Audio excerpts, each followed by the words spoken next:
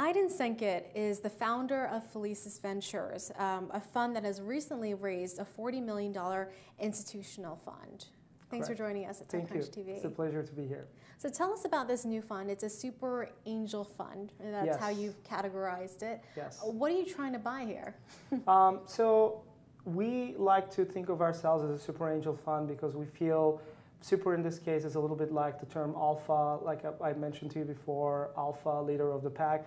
We like the position we're in, being very active, and we feel that with this new round of money that we raise, now we can be more effective and play a more meaningful, more important role in our companies. Who are some of the investors in this fund?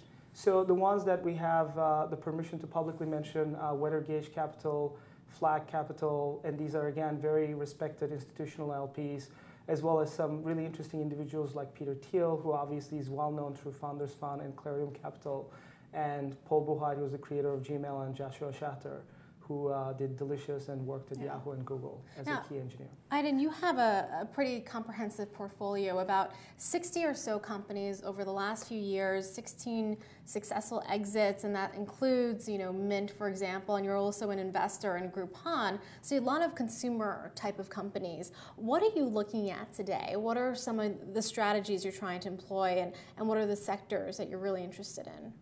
So we're fundamentally still looking for seed and early stage consumer internet and mobile companies. However, we'd like to think of important trends we think are likely to produce future winners. So right now we're thinking in terms of three different groups. The first group is horizontally, we're trying to make more investments in mobile, e-commerce, and enterprise areas. We do think that these areas are kind of having a very interesting comeback and are likely to produce great companies. We're also investing in internet and mobile companies in 4 verticals that are huge markets: education, healthcare, personalized medicine, and energy conservation. Again, we're not looking for capital-intensive companies in these sectors, but we're looking for internet and mobile applications that target particularly these huge markets where we feel really large companies can be built. We also think of data as an important play. So there was an interesting quote this year in The Economist that said businesses are no longer about capital and labor, it's about capital, labor, and data. We're seeing a new generation of companies that turn data into intelligence and make that actionable. We do feel that that's an important trend, and companies that capture that are also getting a lot of traction as we observe, and we're very excited to pursue them. Now, these are massive buckets when you're talking about mobile or commerce, healthcare, education. So maybe instead of talking about the fields you're looking at, what are some of your driving thoughts about where technology is going that is making you look at these particular areas? Sure, let me give you a few examples. Again, mobile is a good example. We feel that it is very similar to the early days of the internet, kind of the late 90s, early 2000s. We're seeing this huge growth in smartphones. We're seeing this huge growth in applications on mobile phones. What we do think, though, is that the large mobile company of the future is not created yet. We think it's more likely that they will be using a subscription revenue model. It also will be in an area that people might not expect it today, but we think it might be really interesting tomorrow. For instance, think about, we talked about healthcare, a healthcare portal where it's kind of using a mobile app as a way of people checking in terms of their well-being, their diet, and their exercise habits. That could have a big impact on their, on how they feel and on critical ailments they might try to avoid.